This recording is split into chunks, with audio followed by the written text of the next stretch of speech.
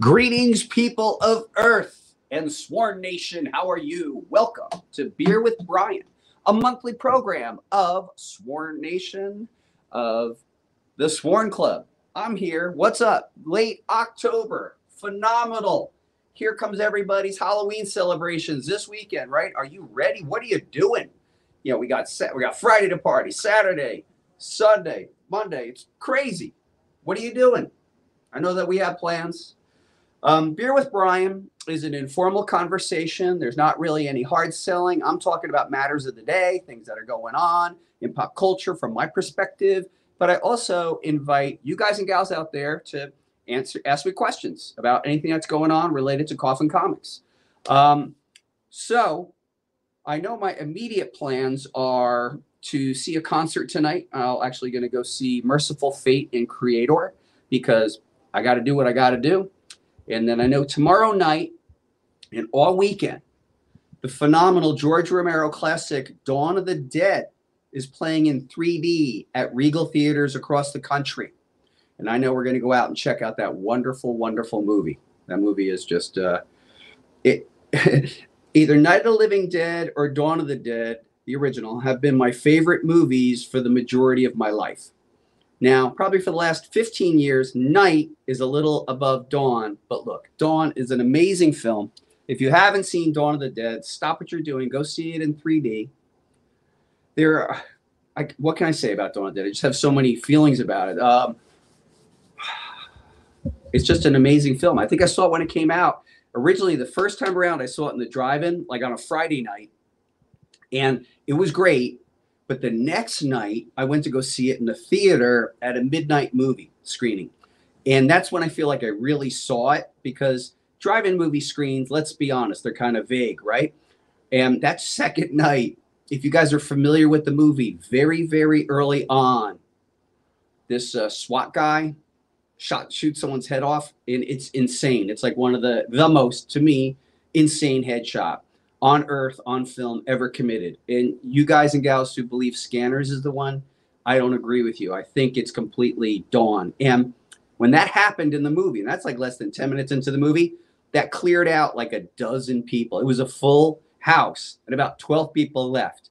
And all I could tell you is I could still remember my excitement, because I was thinking, like, if this is how this movie begins, how's this movie going to end? I mean, and it never ceases to deliver. So whether you're a fan of Night of the Living Dead or Dawn of the Dead, they're really fun movies. They're fun movies to think about. And there's so many like veins and tributaries and arteries of where the story can go.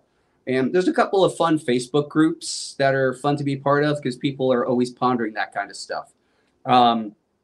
And there are super deep track nerdy collectors. Like, I could get so deep track and nerdy with you on things like Dawn of the Dead, but there are people who way, way outdo me. It's wonderful. I'll give you a small example. So during the movie, probably about a third of the way in, by now our heroes have controlled the mall, or they're gaining control of the mall. And they cut to a simple shot where it's an alarm. The name of the alarm is Big Bruiser. And I know all these dumb little details about this, but someone on one of the Dawn of the Dead groups went and tracked that thing down and has a Big Bruiser alarm that they keep, so crazy fun stuff like that. Anyway, Dawn of the Dead 3D this weekend. Treat yourself. And then, of course, flipping over to Monday is the actual Halloween. And part of how we're celebrating it with you is to have you submit your costumes for an online Halloween costume contest. So anything you wear, I don't know, in the past or here Friday, Saturday, just send it over. And we're going to have a judging, and we're going to award a bunch of prizes and send stuff out to you. Like, no purchase necessary. Just blast it out. So I can definitely pontificate and on and on and on. But if you have any questions, please feel free to just lay them on me. And while you gather your questions, the one thing I want to show you is the Hell Witch statue from Quarantine Studios has come in, and we are shipping them out. But please, look at this thing. Quarantine Studios, their quality is remarkable. I'll probably see if I get a little more light on there. Yeah, just for now. The paint job is so subtle and wonderful and detailed. She is available with her top and as a variant, a very limited variant, I think, without her top. But just feast your eyes on, our wicked, wonderful creation. They just did such a remarkable job. It is a pleasure to work with these guys. And why I say it's a pleasure is not only are they artisans completely dedicated to their craft, they have great passion for what they do, and they have great passion for the Coffin Comics stuff. So, of course, it's wonderful to work. I mean, I am just amazed and humbled that we get to work with these guys. This talent is insane. So I'm sorry, soft sell, hard sell. That statue was just so cool. I mean, imagine that character didn't even exist, 5 or 8 years ago, and now here she is. She's in stories. Now she's statue action figure. It's amazing. So great. Okay, Jimmy Coffin is letting me know there's a question. Well, this one just... or a comment. Here's starting off with comments here. We got Roger saying, hey Roger. Guys, hope all is well. It's great. Alex is watching you at the same time as watching Hooligan. Okay.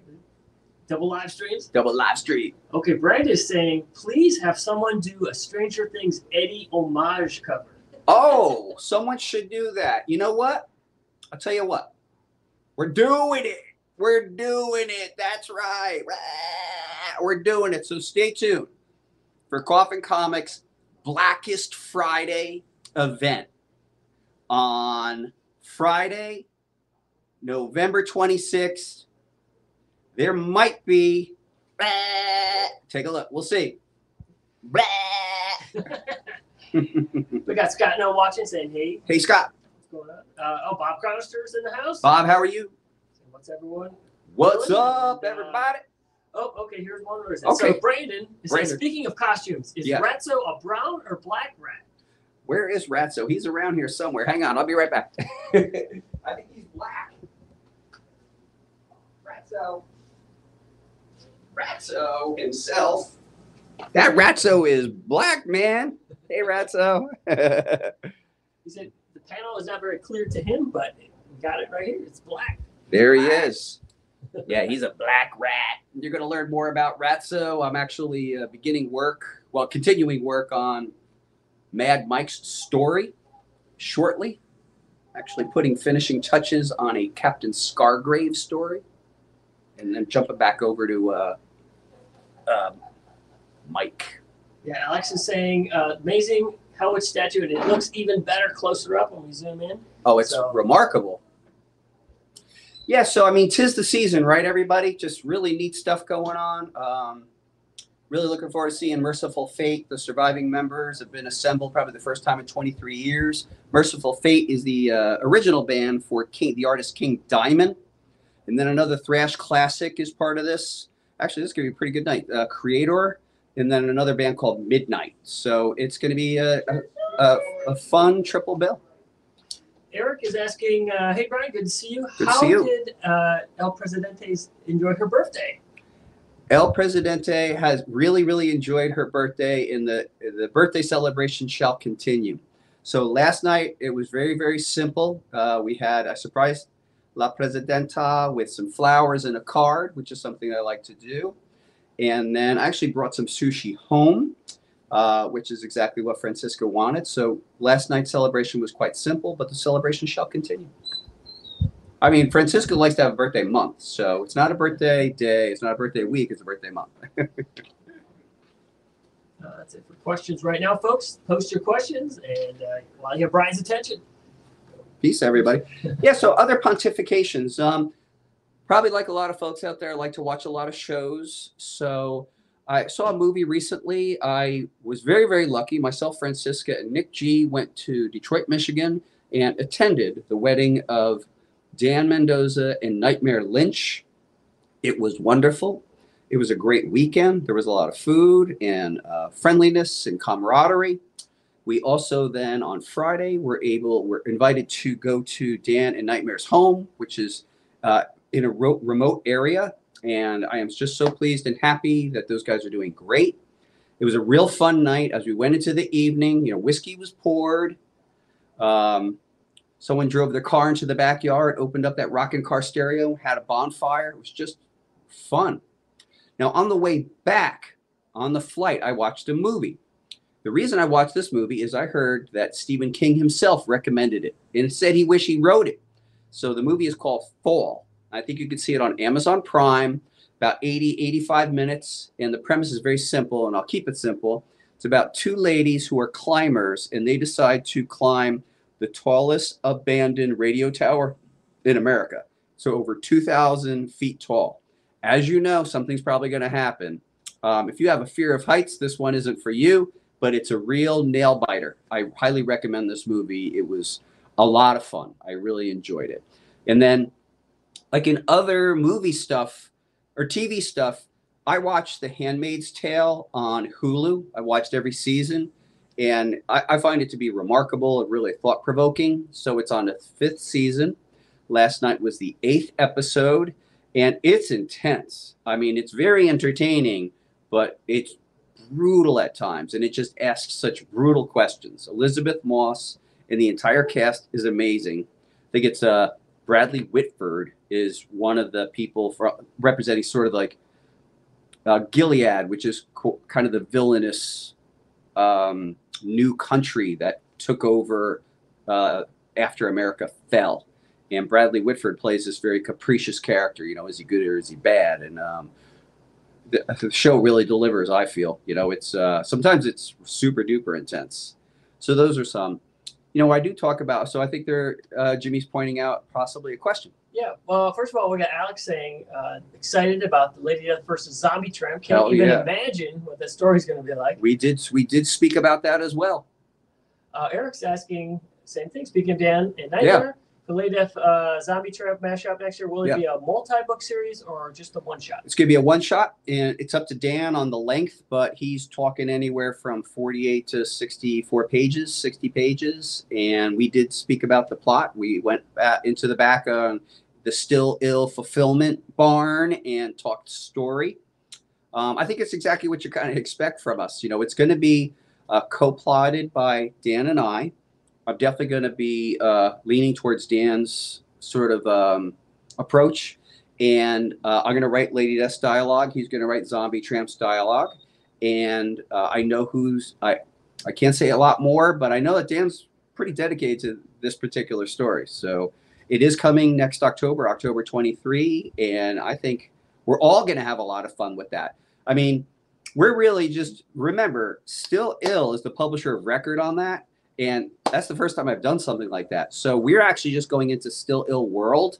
And so I know we're doing a Lady Death body pillow, like everything that he does in his universe. We're kind of just like, we're just dipping into that universe and that whole style and that whole flair.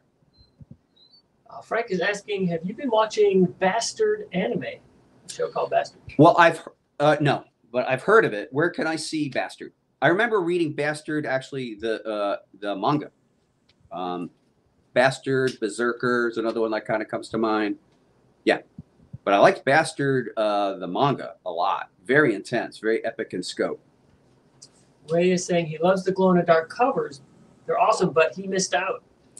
Hey, Ray, I know it's you. Yeah, the whole opportunity to do glow-in-the-dark was very recent.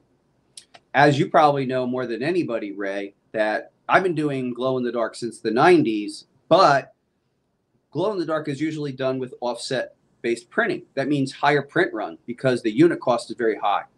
Well, we work with a printer, and they presented the opportunity to us very, very recently, and I'm talking as recently as like 3 weeks ago, to do very low print run glow. And we decided to do it. So I know that the editions were limited. I know that they were expensive. But let me promise you this. The physical manufacturing cost of these very low print run glow-in-the-darks is almost triple anything we've ever paid for a single unit cost. It's just high because it's unique, the idea of doing it in very, very low print runs. So I'm sorry to hear you missed. I know you're Ray Glow, and I hope that you could find them sometime in the near future. Frank's saying Netflix is where you can find that. Okay, Bastard on Netflix. That sounds cool. I'll check it out for sure. Let's see, what other things, okay. Not everything is like, horror, sci-fi all day, all night for me. So I also watch shows that are very much the opposite. just, you know, to keep your kind of mind clear, or sometimes you just want to turn your brain off, right? Like everything doesn't have to be the same thing. So a couple types of categories that I really like is I love food tourism shows. So that category includes things like diners, drives, and dives. For Anthony Bourdain's No Reservations. But so in that domain, I'm always, any Guy Fieri show that's food tourism, I'm into. Less the game shows and all that stuff, but just that. But a show that I really like, it really catches me by surprise. It's on Netflix. It's called Somebody Feed Phil. So this is following, I think his name is Phil Rosenberg, and he was actually the co-creator of the show Everybody Loves Raymond, which I've never seen personally.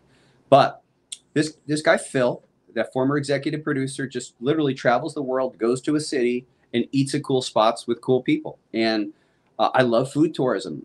People come together with food. It's amazing. So that's a fun show. So the other day I just watched Philadelphia. So Somebody Feed Phil Philadelphia. And my God, I just wanted to retrace the guy's steps. So I love food tourism. The other type of show I don't think you'd expect me to watch, but I do, and I love it, is Young Sheldon. So Young Sheldon is in its 5th or 6th season. I think it's amazing. I rarely saw Big Bang Theory, so I don't know much about it, but I just love this kind of classic sitcom that it tends to explore some issues, you know, among families, and it's set in the past. But man, that's just a funny show. And the characters are amazing. We got Tony saying hello from Mexico. Hey, Tony. Hello. Dr. Hino419 saying, how are you doing, Mr. Pulido? I'm great, Doc. How are you doing?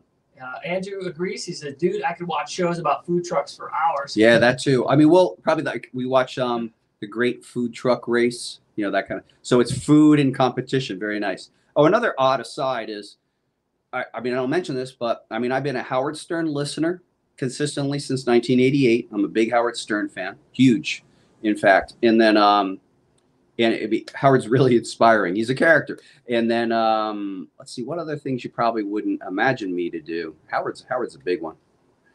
Yeah, those are some things. What else? Well, I love Chicago PD on NBC. It's just an amazing show. It's in its 10th season. Those are some shows I like that you may not imagine or associate me with. Well, Eric's asking, have you ever seen the Curious Creations of Christine McConnell? It's a Gothic-style cooking show filled with horror. No, but that sounds great. Where would I see something like that? I could enjoy something like that. I mean, oh, another thing, simply because I live with Francisca, and Francisca is an interior designer, and she builds, like behind the scenes, whether you knew it or not, Francisca, and to a lesser degree, me, have been involved with like buying, remaking, and selling about 10 houses, you know, through the years. And so we do like to watch those design shows for sure. It's really fun, very exciting, you know, especially as we're working on expanding the Coffin footprint into the neighboring yard and expanding the crypt and the warehouse. It's a really fun time for that. And Eric says Netflix is where you can find that one. Thank you. Andrew saying, will you ever have any Chaos Funko Pops? I don't. Well, I don't. I'm not associated with Chaos, so maybe you're talking about Coffin. I don't know. I don't know. I mean, in years past, we approached those guys, but it was a no from them, and we just haven't approached. So I don't know. I don't know if a small cultish independent comics publisher is their bag.